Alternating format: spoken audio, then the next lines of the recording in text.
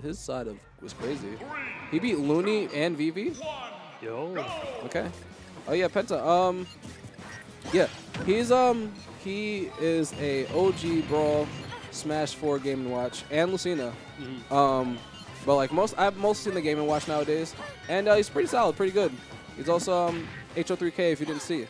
Yes. So I haven't seen too much of him, although I haven't seen too much Game & Watch now that I think about it. There's been a lot of speculation about him being, he's sleeper tier, everyone sleeps on him, he's not that great, this and that. So I'm interested to see how he plays out against a pretty well-defined, highly considered like high top tier like Palutena. Yeah. Game & Watch is kind of weird because a lot of Game & Watch's options, like they got buffed in a way. Forward air is just different. Down smash is better. Down air is better. A lot of the aerials got buffed somewhat. It's just now Game & Watch doesn't have the up throw 50-50 or the up throw ding dong window. Now he mostly goes for down smashes to try to bury you and then forward smash you. So that's how, and edge guards. So that's how primarily Game & Watches get their kills. And you have the up smash. Yes. Having had a sparring partner throughout Smash 4 who played Game & Watch, he is very unusual to play against in that his neutrals sort of seems like it doesn't have goals at times. Like, oh, he just gets this damage here and there. Let me get these Nair strings. Let me get a grab into some combo game. And then you're dead. And then you're like, what happened? Did I get hit by the 9? Did I get hit by the meme? But no, you just get this percent that seems to come out of nowhere, especially with Game & Watch's animations being sometimes deceptive to whiff punish, or like, oh, is this good to go in on? Is this safe? So on and so forth. So without matchup experience, he can be very unusual to fight. Yeah, the character can be very ambiguous at times. Like that down smash is very ambiguous because mostly if it hits your shield, it's safe. So you could if you try to like whiff punish him or something, you'll get hit by a button. It's hard to edge guard Game & Watch because that up B is like so fast and active. Yes. Does it still have? I don't remember if it was intangibility frames. It had some sort of frames on the early startup, frame 4 or something. But I'm not 100% sure. I can't. I can't. Can't say yes or no. But he definitely seems like his tools are working out right now.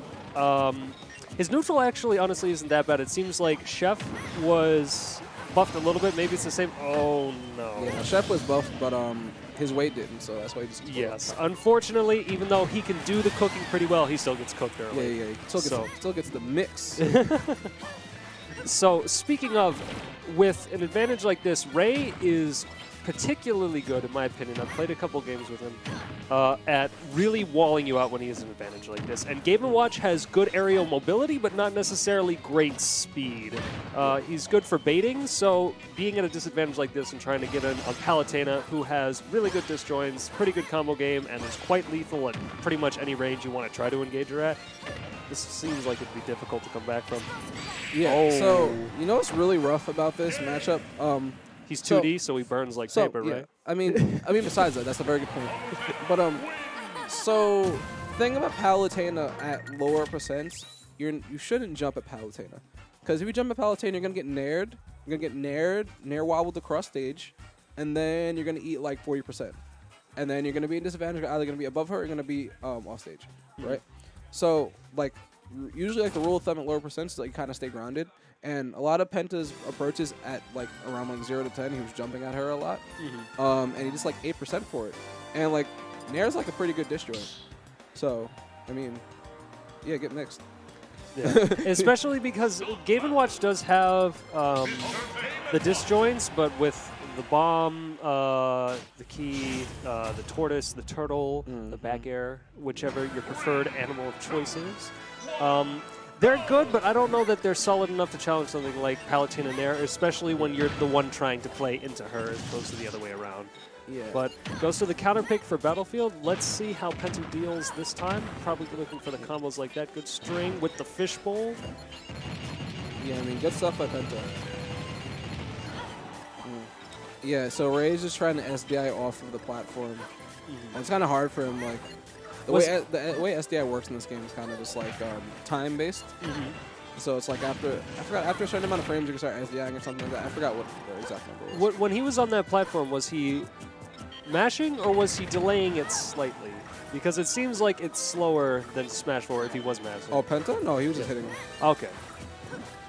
Yeah, no, he's just body. Spacing him out in the neutral, commits to the chef, which unfortunately gets him pushed off the stage. Yeah. So yeah, because he did not he's not messing with that down there. He knows he can't punish it. Automatical good recovery option. Yeah. Doesn't get the 2-frame, but that's a good call. Yeah, that 2-frame is crazy. He had the same type of 2-frame in Smash 4 also. Now, if he 2-frames with it when it's off stage, does it just send up like the old one? Yes. Okay. You could get the straight up hitbox. Sometimes it'll send you like down and away. Oh, just misses the punish on the forward tilt. Yeah, pixels away. Off stage, so the recovery isn't a big deal. That was a ballsy dodge. All right. So Game & Watch also, recovery not being too big of a deal, especially because he has very quick recovery and a fairly flexible one. Good bucket. Things are really scary now, especially if he takes this. Oh, Meaties with the explosive flame.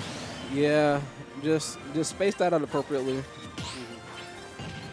See, now I didn't see how much bucket he got from that explosive flame. So he did get oil panic. No shield break on that, though. That was a smart idea, though. Full bucket, apparently. It's going to take a little more than one bucket to get Palutena out of there. Yeah, and right now Ray is just like waiting. You know, low percentage, he's just waiting. He wants Penta to jump in the air. He wants to get a grab. He wants to get these nair started. Spacing him out, but still, he's very good at keeping stage control as well. Ray likes to weave quite a bit, but never far enough that you're like, oh, well, I can start moving in on Ray. You know, I can take this. He'll challenge. Speaking of challenge, though, beats out the up air with the down air. That was a solid call there from Penta. Oh yeah, he was not afraid at all. He just did it.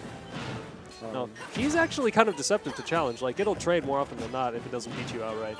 Yeah, I mean, Dare's always been like that. Down air has always been like a pretty good hitbox coming downwards. Opts for the early parachute. Air dodges back on stage. Only needs the jab. That could have been a lot worse. So he gets off kind of scot-free, but he's now at the ledge. Okay, up there. Oh, yeah. Gets scooped. Okay, on the last stock for Penta. Not bad. Good string. Has her in the air. Warp, definitely difficult to punish on a stage like Battlefield, especially if Ray knows the auto-cancel spacings. That was an interesting call. I've never seen... Oh, no. Okay. Oh, yeah, no, he's back. Yeah. That was an interesting call with the fair to try to meaty his normal get-up and then covering with the up smash.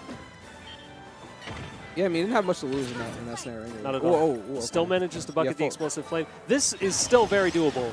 Bucket, quite fast, oil spill. Oh, no. Died. Never mind. You died, man. The key to victory was not with the down air this time. Yeah, I mean, it's kind of rough. I mean, it's not really a lot that Game & Watch can do in certain situations, like landing-wise.